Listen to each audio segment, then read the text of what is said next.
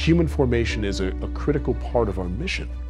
And as teachers, we are absolutely on the front line of that, whether it be maintaining classroom culture, modeling the type of behaviors that we would like to see, instilling with them a sense of pride for self and for their school, and even more importantly, helping to model for them in so many ways that which they can be and that which they can achieve without them necessarily having ever even considered that possibility before.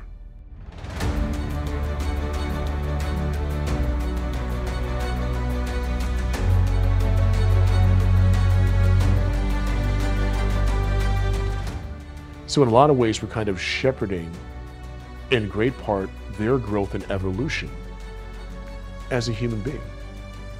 And we talk about ways to cultivate and nurture and so on. But this is something that we do every single day in our classrooms. And it is a critical part of our mission because, again, it's not just about putting information in their minds. It's about helping to shape who they are and all the things they can aspire and then eventually become in their hearts. And that, I think, is the critical role of a teacher, far more so than just educating. It extends to incorporating, embracing, and accepting the fact that for so many ways, we are family. And that's why we say we are a community of learners.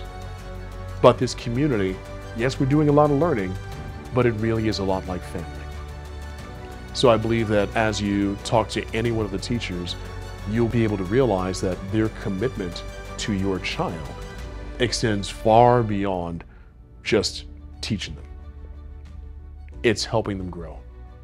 It's helping them learn to love learning, and also helping them learn to love life and themselves, and allow all of that to be channeled in a way that will let them grow and evolve into the absolute best version of themselves.